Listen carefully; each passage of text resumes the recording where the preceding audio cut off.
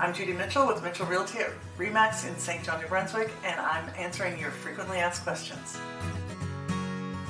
Do you wonder what role a lawyer plays in your real estate transactions? Well, stick around, I'm going to answer that question. In New Brunswick, you have to have a lawyer to do a real estate transaction. Some areas you don't, but in New Brunswick you do. A lawyer actually will, a couple things. When you're buying a property, the lawyer makes sure that it is the seller's home to sell, so they check that it has a clear title, meaning that it is the seller's home and it's clear to sell. There's no liens against it, it's not part of an estate, any of that type of thing. They make sure that the mortgage gets paid by the previous owner, so that the seller's lawyer checks with the bank to make sure that there's no mortgages on it. If there is a mortgage, they hold that money from the proceeds of the sale and pay the mortgage off, so that when the buyer gets the house, there is no mortgage with the house. So that's a really important role. They also make sure that the house is registered in the buyer's name.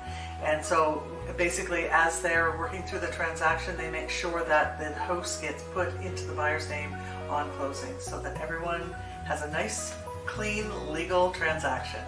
They're also there to answer any questions you have about your purchase and sale agreement. If you have anything that we can't answer, they certainly are willing to help you with that.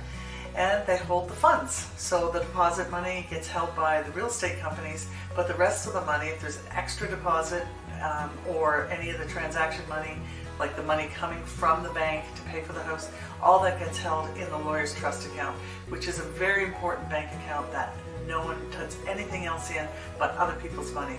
So it's called a trust account because we trust them to handle the money properly, and that is a really important function. Make sure that anything that transacts is got all the money covered and nobody's moving things around that shouldn't be moved around. So lawyers play a really important role in real estate transactions, and we're glad that they're working so hard right now. They're helping us all get through all this craziness. Thanks for watching my frequently asked questions. If you have any other questions that you'd like answered, send me a message or make a comment below. I'd be happy to answer any questions. And don't forget to subscribe, of course, and stick around and you can watch our video on the role inspectors play.